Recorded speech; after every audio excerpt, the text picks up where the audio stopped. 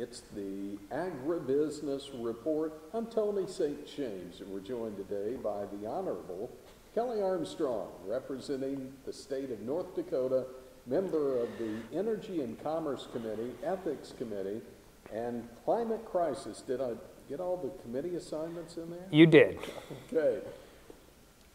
Welcome, and it's good to see you. I thought about you last night, though, as the rain started rolling through D.C. and just wondering, is it still dry back home? It is. We got very little snow in North Dakota, which is unusual for North Dakota. And I think according to the latest drought monitor, 99% of our state is in a drought. Then places that really needed rain didn't need the 10 inches they got in 2 hours last week. So as is all things, it's frustrating because commodity prices are obviously started to rebound, doing well. And now we have a lot of people from one end of the state to the other just in some real drought conditions that are devastating for towns and communities.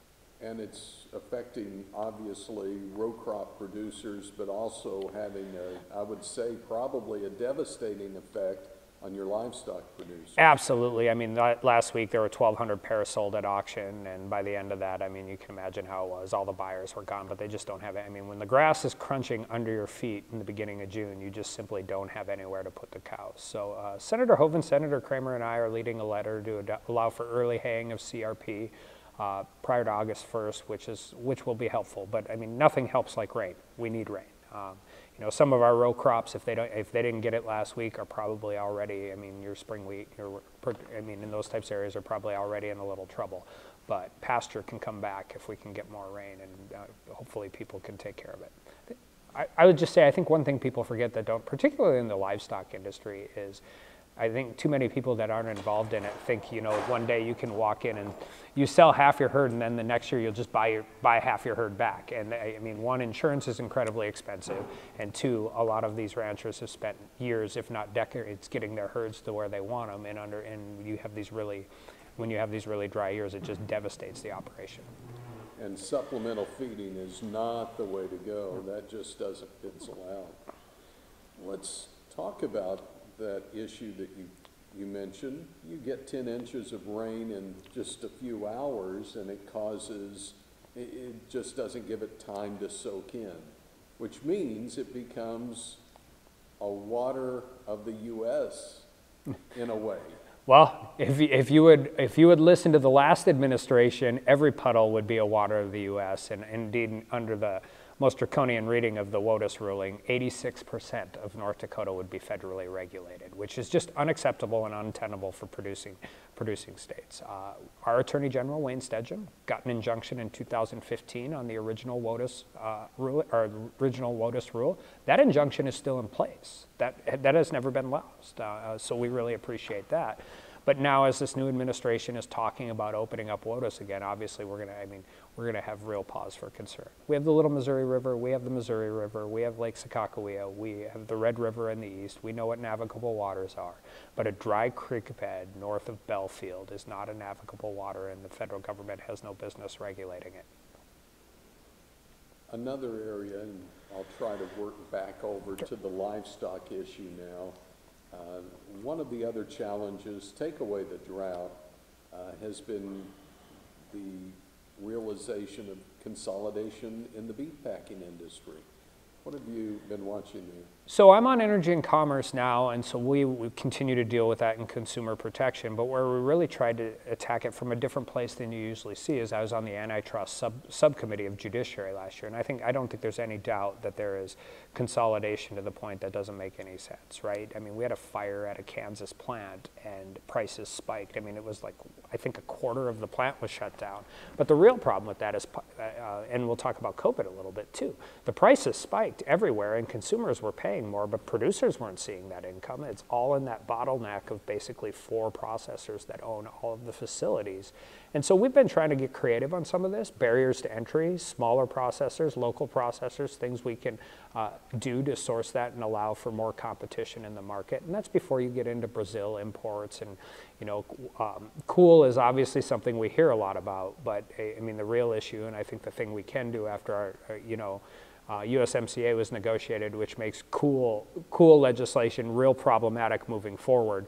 But what we can do is deal with the processing and the packaging and the ways in which people game their way around the system under the current rules. And we saw that with Brazil, and we need to protect our local producers. We grow the best beef in the world. It's the healthiest beef in the world, and it's not just a matter of a couple cattle ranchers in western North Dakota, right? The entire communities depend on that, and it's a way of life, and we appreciate it.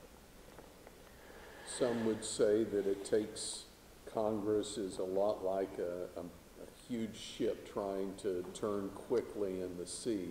You just can't get things done quickly because there are so many different ideas that come in. Is this the markets issue and some of these issues that are livestock producers are dealing with? Are there quick fixes there, or is this something that could take a while? Well, I've only been here since 2018, and about every 10 days or so, we always tickle the DOJ, regardless of which administration, of where they're at on some of their antitrust enforcements and that, right? But antitrust enforcement's an executive branch function. What Congress can do, and I think the two things that we could do well, is one, promote policy and legislation that lowers those barriers to market, whether it's overtime for USDA regulators, different types of things like that. And then states like Wyoming have already started doing some of these things. They're just going around. The more we can give states primacy, the better we're going to be, because states actually can, state governments don't adapt quickly either, but they adapt significantly quicker than the federal government. So if we can create those, reduce those barriers to entry and create more competition, that will always increase prices. And we've seen that, right? Not just from the normal problems, but over COVID and supply chain issues. We just had a cyber hack on one of our processors that, essentially shut them down in the United States. These aren't just issues to make sure that our producers are getting a fair price and that our consumers aren't getting gouged, but it actually does matter. North Dakota is one of the reasons the United States is both food and energy secure. I always say we feed and fuel the world. Let us do it. Just let us do it. Final one for you, just about a minute left. If there were, obviously we've talked about high priority issues for you, but if there were a couple of things you could see accomplished here in the next, in this session or in the next 5 years, is there something that you really want to see happen here in Congress? Yeah, I'll say, well, one, we're starting work on the Farm Bill already. We know how that works. It comes around making sure that we are doing an adequate job of protecting, crop insurance, supplemental crop insurance. As I often tell people, I'm on the Climate Crisis Committee, and I say what other members of that committee call climate crisis, we usually call Tuesday in North Dakota.